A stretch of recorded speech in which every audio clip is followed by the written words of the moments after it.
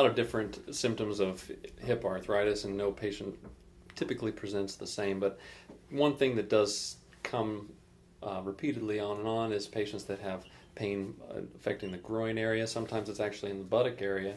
And another big thing that people notice, sometimes even before the pain, is a loss of motion. So sometimes a lot of difficulty getting on your shoes and socks in the morning. You have to kind of pull your pant leg up to get it over to get your shoes and socks on. So loss of motion and also a lot of pain. Those are the primary symptoms that we see.